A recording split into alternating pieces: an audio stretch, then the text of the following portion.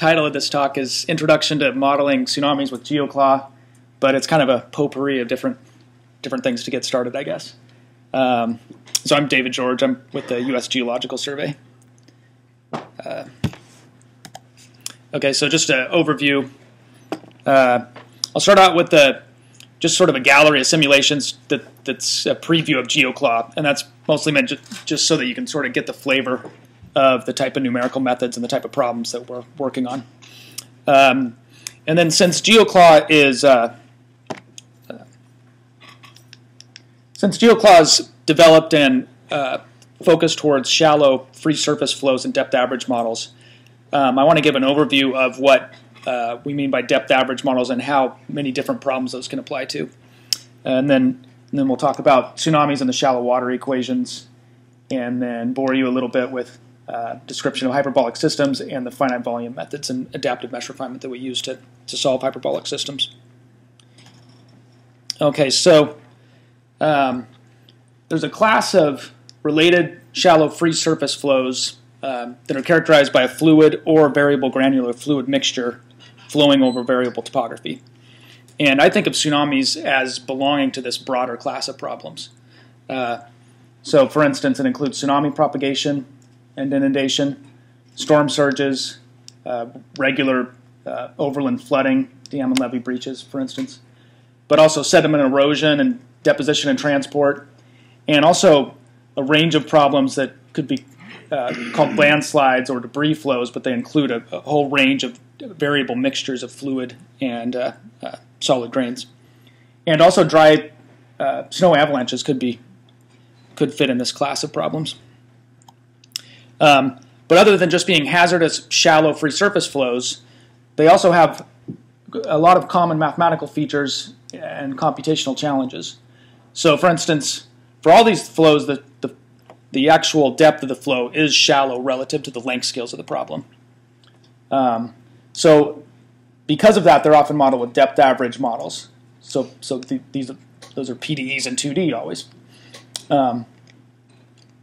For all these problems, the flow moves over complex topography or bathymetry, which has to be treated carefully and accurately. The domain is of varying bounded extent, so there's some inundating shoreline, and that causes the problem of the moving wet-dry front, which I'll talk about later this week. But it presents numerical challenges. I don't know how much I'll say about this week, but for all these problems, or for most of them, most of the time, it turns out that the dynamics are often a small perturbation to a prevalent steady state. And it turns out that that's difficult to capture numerically. So specialized methods have been developed for problems like that. And these shallow flow free surface flows are just one of those types of problems where specialized methods have been developed for this situation. Also, these all feature evolving multiple spatial scales. So for instance, tsunami being sort of the obvious example where you're modeling a tsunami on an entire global scale domain, but to model inundation in some harbor, you need really meter scale resolution grids. So it's a diverse set of spatial scales. Let's see. Okay, so just briefly, and I'll probably say a lot more about GeoClaw as the week goes on as far as details of the program, but just as a brief intro, it's an open source finite volume software package. It's a subset of a larger package called Clawpack, which is for more general hyperbolic problems. But GeoClaw, the idea in developing it was that we wanted to develop a framework to accommodate commonalities of all these inundating free surface flows because they present similar mathematical and numerical challenges. We use adaptive mesh refinement, algorithms to capture that moving inundation or wet-dry front over topography, and also dynamic processing and tools for reading in topography data sets. And this also, with AMR, facilitates the use of very high-resolution DEMs. Okay, so sort of a preview of GeoClaw. I'll just show some of these different depth average problems that we develop these models and software for. So the obvious one is tsunami modeling. This is the 2011 Tohoku tsunami.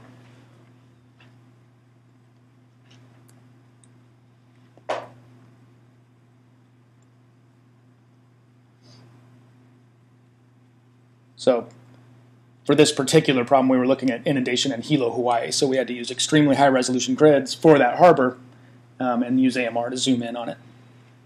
One of the, well, you probably already know this or you heard more about it this week. One of the difficulties in doing inundation modeling with tsunami modeling is getting high enough resolution bathymetry at various locations. So that's actually why we were looking at Hilo, Hawaii here, because that's one place where we can get high-resolution bathymetry. But we were trying to do inundation modeling around Fukushima, and it's very hard to get high enough resolution bathymetry that you can do accurate modeling there. So we can also model overland flooding through topography, and this is related to tsunami modeling because it's this depth average models. But I also want to show this because these simulations show more what it looks like when you're modeling inundation over rugged topography. So if you're familiar with this, this was the Malpasset Dam in southern France, which failed explosively, instantaneously, essentially, in 1959 when the reservoir reached the top. It's 60 meters high, so it's in a rushing flood into the ravine below and eventually flooded out the town of Fréjus on the Mediterranean.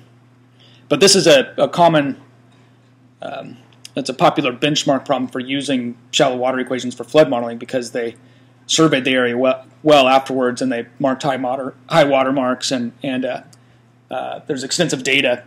And it's actually somewhat surprising how well all the shallow water models seem to do for this problem because, well, we'll get into the equations later, but there's nothing hydrostatic or when you watch these floods that there's lots of vertical acceleration going on. So it's somewhat surprising how well shallow water works. So this is a Google Earth. This is where the dam sat. The reservoir was back here. And you can sort of see this. There's a bend in this ravine below.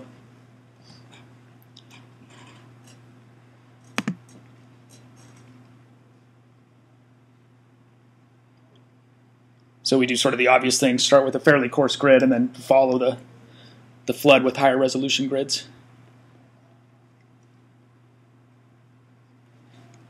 Yeah? Pretty nice question, but at the beginning the flow is pretty dimensional and probably you have dispersion effects initially. Yeah, that's what I was saying. I mean, this solution's just with the shallow water equations, but yeah, I mean, shallow water equations are obviously a pretty crude model for something like this, but they do tend to work surprisingly well when compared to the field data. And have you tried with landslide tsunamis also? No, but I'll show some landslides here in a minute. I'll talk maybe with people later this week if they're interested, but one of the research directions I've been going in is coupling our landslide model with tsunami models. But so what I just showed, that last simulation was zoomed in on the dam area here, but we can simulate over fairly large domains with the help of AMR. If one were to use a topography fit mesh for this region, it'd be fairly expensive to compute on, and it'd be fairly difficult to get an accurate mesh given that the region's so rugged. So with AMR, we can create fairly fine grids on the fly as the computation's going. Okay, so last of the sort of preview examples of GeoClaw. This is sorry.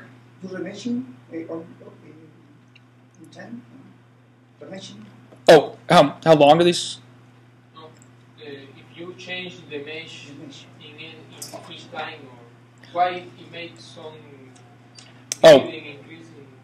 Well, I'll probably talk about that a lot more in my next lecture. But here, the grids are simply just following where the water is, and then they become finer resolution if the water has a significant amount of velocity. But there's different ways of flagging how you want to refine particular features in the solution. So this next example, this was a debris flow that occurred in Mount Meager, which is in British Columbia in the Cascades. This was I think 100 million cubic meter debris flow, but it was if this happened to, say, in the United States in the Northwest in a fairly populated area, this would have been big news. But since it was in a fairly remote area in Canada, no one heard too much about it. But the debris flow started somewhat seemingly spontaneously, probably due to increasing saturation levels in the soil, and then flowed down this fairly steep creek, slammed into this canyon here, and actually bifurcated. So it went upstream here. So I'll show another. So this is the source region. It comes down Capricorn Creek here, which is fairly steep, and then hits this wall here, and the debris flow splits. And this is going upstream actually, and then flows out here. So I'm showing debris flows just for your interest's sake, but also this is related to tsunami modeling in several ways, and one is that submarine landslides cause very large tsunamis. At least they might be more localized than teletsunamis, but it can create large tsunamis. But also, like we were looking at earlier, in some places the inundation front of a tsunami is actually more like a debris flow. So debris flow modeling is relevant to tsunami modeling in several ways. So I won't get into the details of our debris flow model, but it is another depth average model, but it's two-phase because it takes into account the interaction between fluid and grain. But here's the top view of that, the source region here.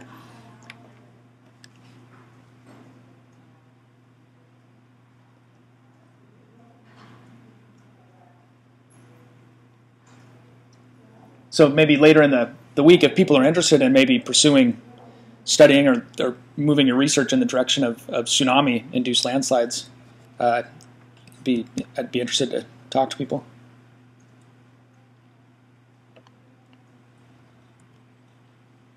So for a admittedly fairly crude model for the complicated physics occurring in a debris flow, and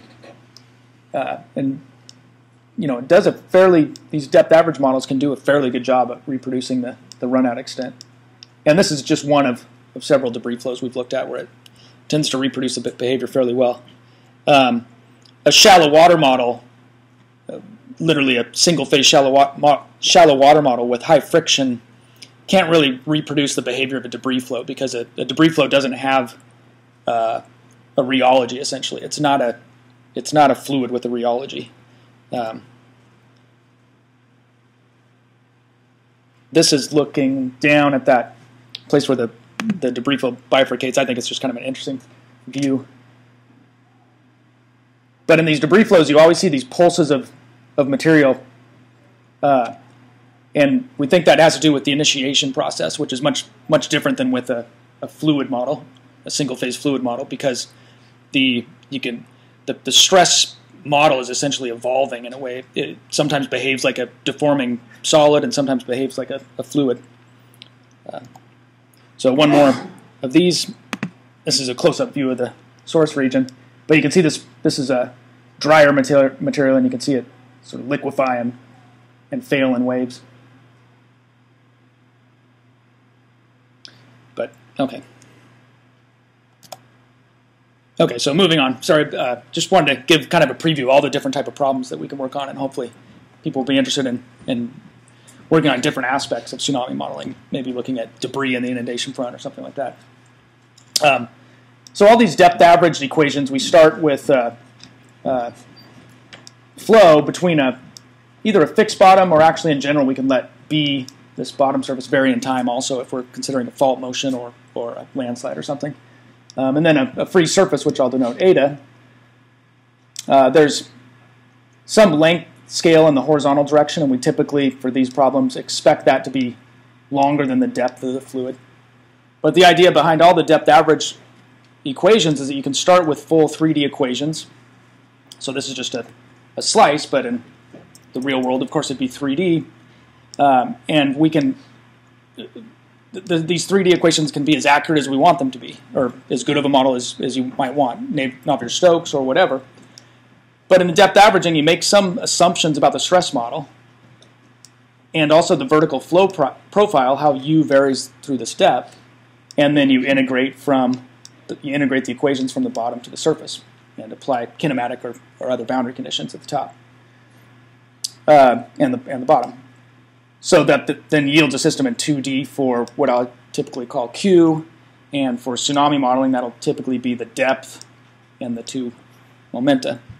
For other systems, like two-phase systems or multi-layer systems, we might have more variables. So just as an example, and the reason I'm showing all this is not to belabor the derivation of shallow water equations or depth average models, but I want to make it clear where the approximation really comes from in these different approximate models, whether they be dispersive or shallow water. So let's say we start with a system of governing equations that's as good as we want it to be. So let's say we think it's a accurate enough assumption to treat the tsunami or whatever water flow problem as incompressible. Let's say it's inviscid, and that's fairly standard approximation for this scale of problem. So we start in 3D with, this would be, these two are conservation of mass, right? And this gives us incompressibility of the fluid and conservation of momentum. For most of the tsunami models or any problem at that scale, we can consider the density constant, and then this becomes trivial, and we just have incompressibility and conservation of momentum. And then kinematic boundary conditions at the bottom and the top. And notice in general we can let the bottom be a function of time. Okay, so actually there's one thing to notice here, and that's this system is closed. We can actually solve for the pressure because of the incompressibility condition. And the free surface is determined entirely by the boundary conditions. So if I neglect the y direction and write these for a slice with just u and w, the equations on the last slide would look like this. I can then integrate them from b to eta, apply these boundary conditions, and then if you go through switching the order of differentiation and integration and go through calculus exercise, you end up with equations that look like this. So now the depth of the fluid is one of our differential equations. It's no longer just a boundary condition on the surface, and we have a evolution equation for the depth and u bar, which I'm calling I'm using a bar to denote depth averaging or integrating from the bottom to the top and then dividing by that depth. So bar is the depth average of whatever quantity. And so notice we have a pressure, depth average pressure at the bottom, and depth average of u. But notice here, this actually refers to the depth average of u squared, not the depth average of u squared. So these equations, at this point, so far I haven't made any assumptions. So we started with that inviscid, incompressible fluid, and no assumptions have been made yet. So we've lost information by depth averaging, but these are still exact in a sense as far as assumptions. So all of the depth average models for tsunami propagation, most of them can be written in this way. And so it's what assumptions you make from here that lead to the different models, whether they have dispersion or not, or different mathematical properties. Right. Another thing that happened that's somewhat, it's a little bit perplexing to me actually, but somehow by averaging the vertical dynamics, integrating through the depth, the system's no longer closed. So we can no longer solve for the pressure, or the depth average pressure. So we have to come up with some model for the pressure. And it's also, you should also note that this quantity here, which appears here, is not the same as this quantity. In fact, if those two are equal, that implies that u does not vary through the depth. It's constant through the depth. So it turns out those are actually that's for the shallow water assumptions. That is the assumption made for the depth average velocity, that it's constant through the depth, and also that the pressure is hydrostatic. So this would be hydrostatic pressure, meaning that there's essentially no vertical acceleration of the water particles. Right, so if we make those assumptions, we can then rewrite the equations this way, where we have u bar here, but also here squared. So we've made this assumption. And then filling in this for the pressure, we get these terms here. One question. Regarding both, so the second one is related with dispersion, and probably you're neglecting dispersion, but the first one will be affecting the actual displacement. What's the effect of the first assumption, like in terms of the results? What's the effect of it? Yeah, that's a good question. I mean, I think dispersion would, if some other approximation for this term would be, in a sense, assuming some sort of profile through the depth, and I think that would lead to dispersion. Definitely, assumptions on the pressure other than hydrostatic is one source of dispersion in the dispersive models. In fact, you can derive higher order approximations to the pressure taking into account the vertical acceleration, and that leads to equations similar to Boussinesq equations. So yeah, the dispersive terms in those models does come somehow from those two assumptions. Okay. So I've removed the bar from the U here because that's just one of our variables that we're solving for now. So we have a closed system for depth and momentum. Turns out the shallow water equations, the system here, are a nonlinear hyperbolic system. We'll introduce that here more this week. They lack dispersion. That's been talked about a lot today. These hyperbolic systems present numerical challenges that are unique to those problems, and specialized numerical methods have been designed for such systems. And GeoClaw is based on one set of those one group of those methods. So just briefly to show in 2D, this is what we're really solving for tsunamis. We now have a system for HU and HV, the two transverse momenta. And I'll often refer to the solution vector as Q. So this has been talked about a lot today, so I don't know if I need to go through this too much, but the idea is we made these assumptions. How accurate are they? Well, as we've talked about, the shallowness assumption, that the depth of the flow is small compared to the horizontal length scale, that's what you can argue that's what you can use to make a case for the shallow water equations being accurate. In fact, you can show that that gives you the first order solution when epsilon's small. But it should note that often the shallow water equations are used when this is no longer true, and it's not always clear how well it works or doesn't work. It can match data fairly well, like I showed with that Valparaiso flood, but one needs to be careful and remember that when they're using software and models like this, that they can be used in situations where they may not be accurate or applicable.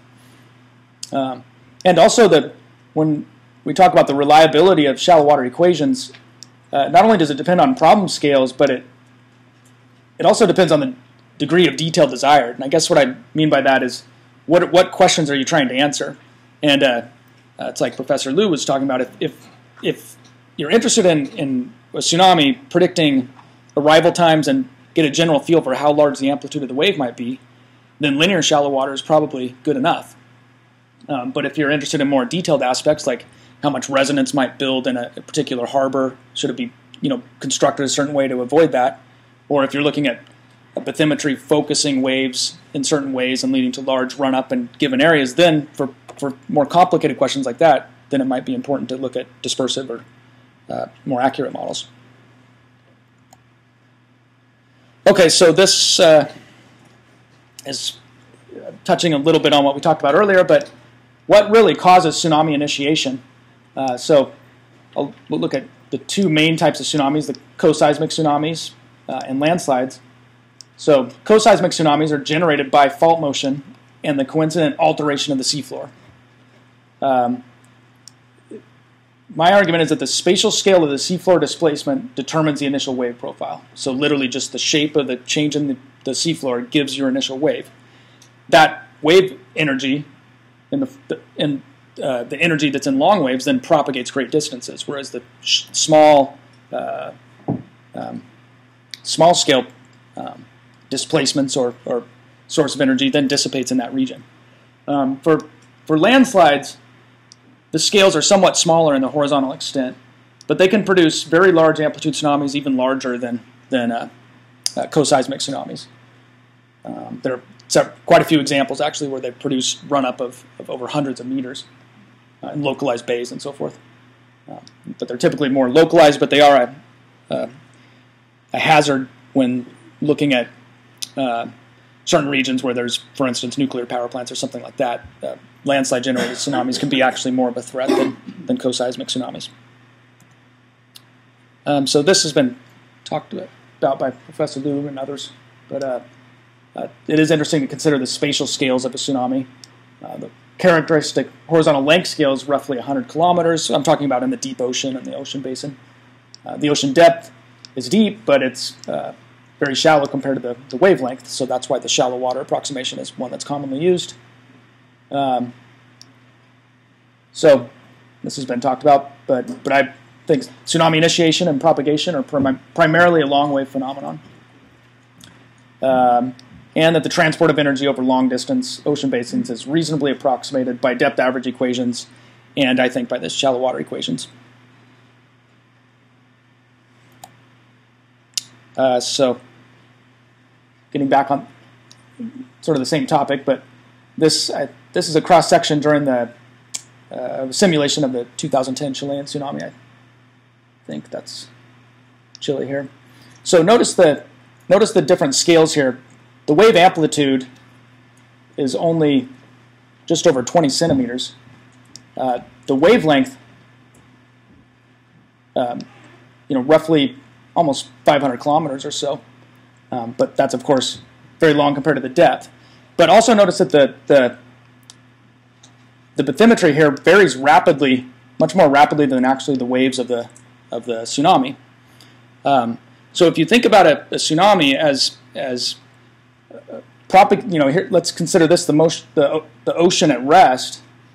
The tsunami itself is actually a tiny perturbation to that steady state that's maintained by the balance of the pressure gradients and these topography terms. So capturing a tsunami numerically actually requires capturing a very tiny perturbation to a stable system. And it turns out that can be difficult numerically when we solve the equations with these finite volume methods. So later in the week, I might talk some about this, the development of these methods that are called well-balanced methods that are designed to capture these small perturbations. Right, so they begin as a small perturbation to this steady state, just the flat constant top. So this motionless steady state is exactly governed by the shallow water equations. It's the one solution that the shallow water equations can't exactly govern because the pressure is hydrostatic and there is no velocity. So if we think about the initiation of the tsunami, it begins by altering this steady state balance. And the steady state balance here I have in the black terms here. So notice we've got a balance. Let's see, this term here should be red, but there's a balance here from the varying depth of pressure gradient and the source term from the variable bathymetry.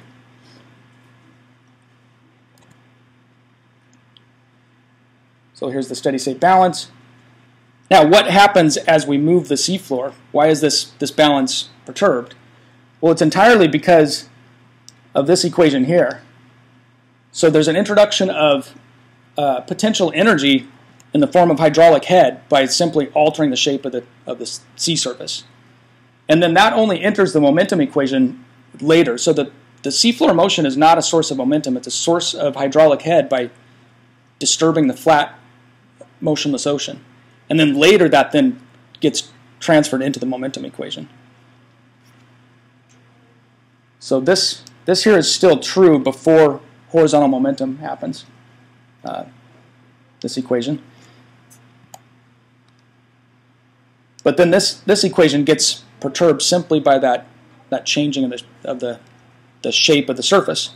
And then only after that then does that become a source of momentum in the momentum equations. Right, so I guess what I'm trying to get at here is this is what we were sort of talking about earlier. That this is my argument is that the tsunami essentially is generated by the shape of that seafloor, which introduces hydraulic head, and then later that gets propagated into the momentum equation. So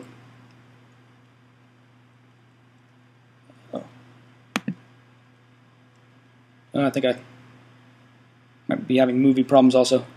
Well, I was going to show the fault motion from the 2004 Indian Ocean tsunami, and it's interesting to watch we used a spatial temporal model of the seafloor moving, and you can see the time scale of that rupturing fault, which actually is fairly long. It takes 10 minutes or something like that to propagate all the way up during the as the fault's failing from the south to the north. But the tsunami waves are on a much slower time scale, even though that's a fairly long fault rupture. And essentially, if you watch them, they're in place and then propagate outward at a much slower time scale. So I don't have the movies, but okay. So I briefly want to introduce the class of equations that shallow water equations belong to, because all of our numerical methods are developed for that class of equations. And later this week, when Donna Calhoun gets here, or I think Monday, she's going to be talking about these problems more generally. So I want to show how they are related to shallow water equations and tsunami modeling. So we can write we have the shallow water equations in 2D. We can write them more compactly like this, where Q is our vector of conserved variables H, HU, and HV. And then we have the gradient of these flux vectors. And then here on the right, we have a source term. So color-coded here, Q, the F flux, and the G flux, the flux in the y direction. And then the right-hand side here, the source term. Well, it turns out that this compact form here belongs to a more general class of equations if the fluxes F and G satisfy certain properties. So these are hyperbolic conservation laws. In 2D, they can be written like this. And there's a large class of equations which belong to this, or a large set of problems which belong to that class. So more generally, Q can be any vector of conserved variables with M components and so on.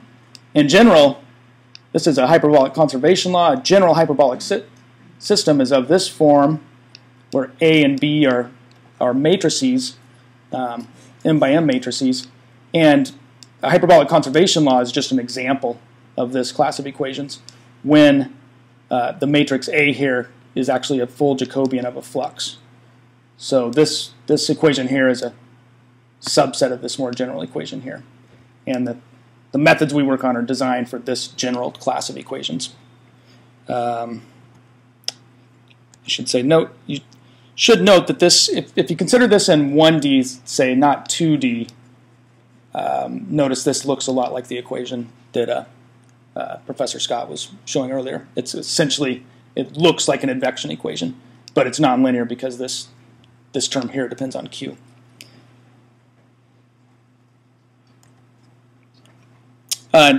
Typically, these conservation laws are derived from a weaker law over regions, so this is a more fundamental form of the equations, and that's often used to generate the PDEs.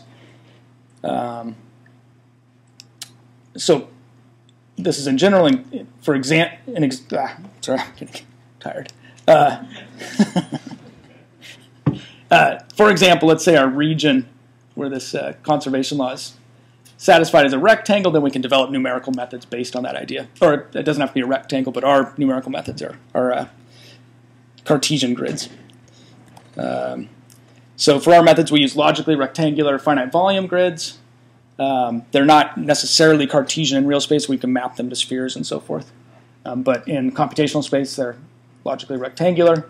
We think of the solution as being a piecewise constant function, which is the average of the true solution in that cell. So that the numerical solution is defined everywhere. And then the solution is updated in some manner from time tn to tn plus 1 by determining either fluxes or somehow how the adjacent cells affect the cell ij. So for a depth average flow, that means we break up the domain into grid cells, piecewise constant function defined everywhere. Looking down on it, notice that we have wet cells and dry cells. The shoreline is defined simply by the where that boundary lies, so inundation modeling requires filling and draining the dry cells. So how do we actually get the numerical update to determine the fluxes or somehow update the solution? GeoClaw is based on what are called Godunov methods, which means the numerical update comes from determining by solving Riemann problems. Riemann problem is just starting with piecewise constant initial data and then analytically solving the PDE for a certain length of time. So if the numerical solution is a piecewise constant function, we then analytically solve the PDE between adjacent grid cells, and that determines the numerical update. So for instance, between this cell and this cell to the left of it, we solve the shallow water equations over this time with these simple initial conditions. And then the solution at the next time step comes from averaging that analytical solution. So for instance, for a depth average flow, we have two cells here. These are our initial conditions. We solve the problem.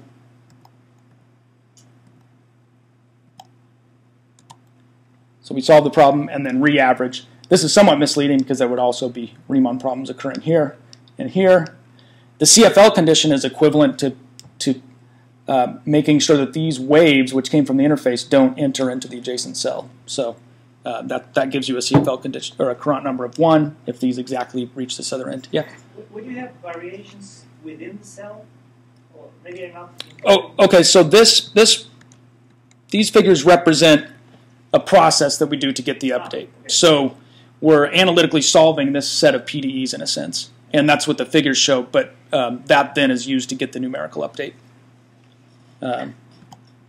And this is just going back to the point I was making earlier. If you think about tsunami propagation over the deep ocean, where you have that variable bathymetry and this really long wavelength, small amplitude wave, if you were to, for an actual tsunami, if I were to make these figures to scale, you wouldn't even be able to see the, often this update is tiny compared to this background stuff.